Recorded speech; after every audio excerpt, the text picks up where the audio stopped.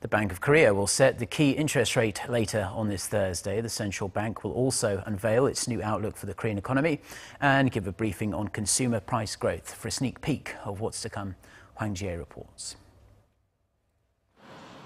After a surprise rate cut in June, the market consensus for this month is Korea's central bank will hold its current 1.25% key interest rate steady. As the Bank of Korea gears up for a monetary policy meeting scheduled for Thursday, analysts highlight the fact that it has never lowered the key rate for 2 straight months. They add the BOK will want to take time to gauge the impact of a government stimulus package announced late last month. But when looking through to the end of the year, many have expectations for another rate trim.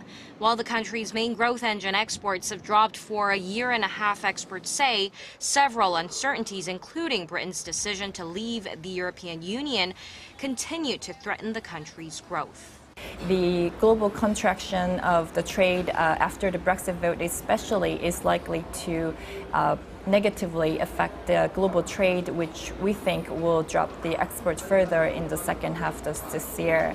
And with major economies like Japan gearing up for more monetary easing in the wake of the incident, experts say it's unlikely that Korea will keep its own rate unchanged.